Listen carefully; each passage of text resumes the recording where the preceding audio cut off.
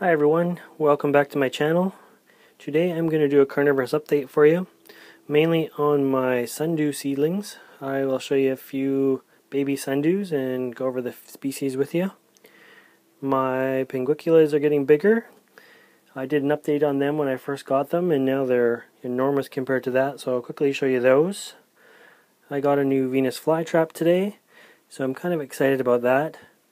I've always just had the regular Venus Flytraps.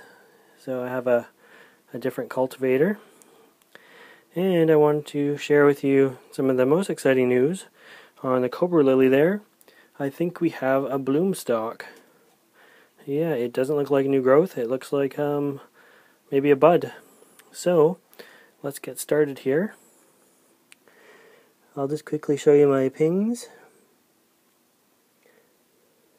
So these guys here were all about the size of these ones when I got them. They're very tiny.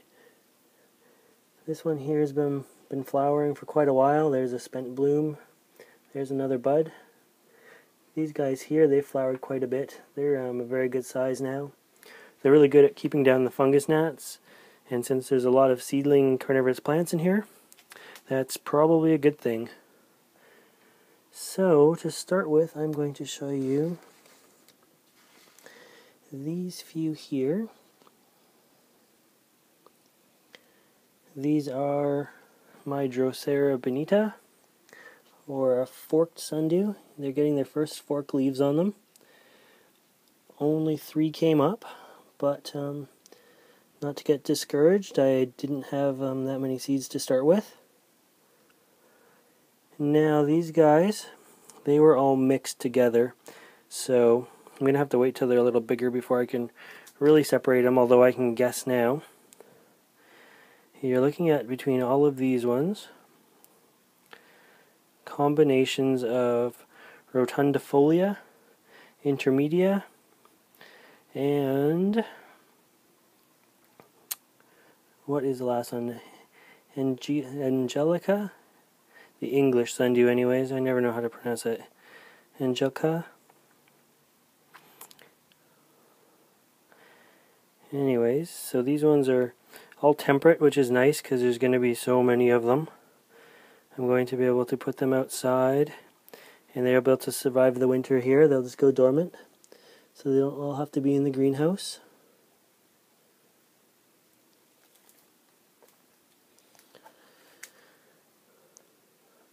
Some pots, lots came up. Other pots, not so many. This pot here is kind of interesting. It was planted at the same time. Oops, let me focus this. You can see them right there. It was planted at the same time as this one. And this one. And they were all planted and they were all in the greenhouse here. And I decided to throw these guys outside. And I buried this little cup in the ground in a mossy area where the sprinkler system is that comes on when it's not raining. So it got watered every day. You can see how they're red because they have been exposed to brighter light, but the growth is really stunted on them compared to these ones. Yeah, I'm going to take you over to this guy. This one is my Alice sundew here, and although I didn't plant them, it looks like I have some seedless coming up right there. And right there. So there's 2 more there. This guy does have a seed pod on him now, right there. So I will have some Alice sundew seeds shortly. These are Capensis. That's what last year's seedlings look like. This is what this year's seedlings look like. They do get exposed to very bright light. They're outside right now, and they do really well outside, which is why I thought that I would try these guys outside. Maybe it was just the fact that I had those little guys in the ground.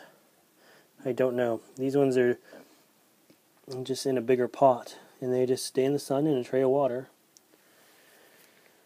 Alright, moving on. These ones I'm most excited about. I did a video when these guys first germinated, and these are my king sundews, or Drosera Bonita. So they're on their third or fourth carnivorous leaf. They've been able to catch some bugs.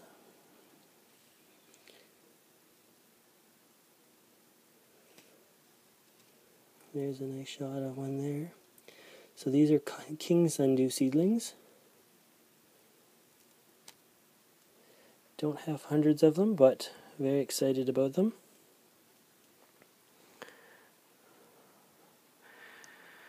Alright. On to my new Venus Flytrap. I think it's pretty cool. It's got a nice big picture there. And I think what we're going to do is you guys can help me with my first feeding. I'm just going to back up here and grab some tweezers. I already collected a wood bug, I guess is a common name here. So, just going to pick up the wood bug if I can. Hard to do with one hand. Oh, there we go. Alright. And you guys can witness its first feeding.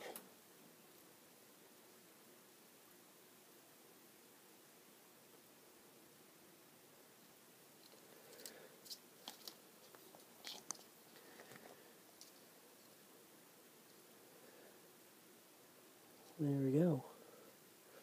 Hopefully it works down a little bit. Got a second little bug here.